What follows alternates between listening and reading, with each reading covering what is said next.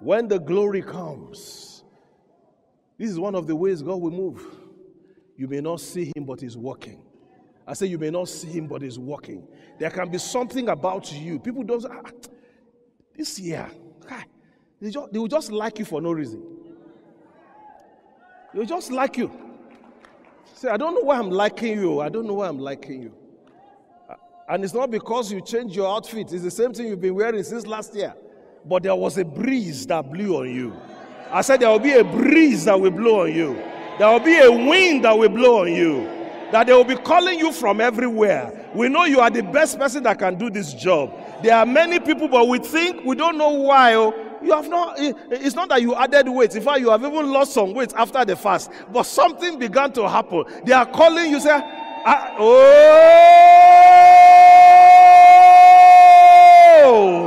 it is not your size. You look small, but it's Oga.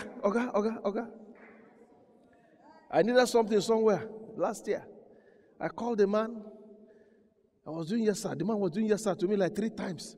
I said, I'm the one that needs your help. He said, yes, sir, yes, sir, yes, sir. I said, okay. The wind don't blow. The wind is blowing for you in the name of Jesus. Lift up your hand this morning. Start thanking God. You may not see how he will do it, but I want you to be encouraged this morning that he has many ways. The Bible says God himself rides the wind. He rides the wind. As the wind cannot be stopped, you will not be stopped in 2024. As the wind is invincible and powerful, your life will be powerful in 2024.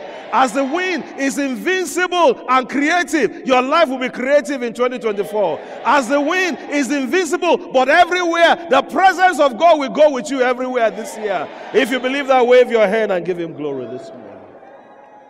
Just keep those hands up. Father, in Jesus' name, we are lifting on our Bakalibra Baba Satalaba.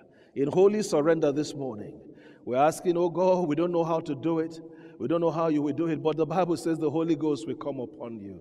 The Bible says the wind of God will be present. Lord, as the wind cannot be stopped, I declare your people will be unstoppable this year.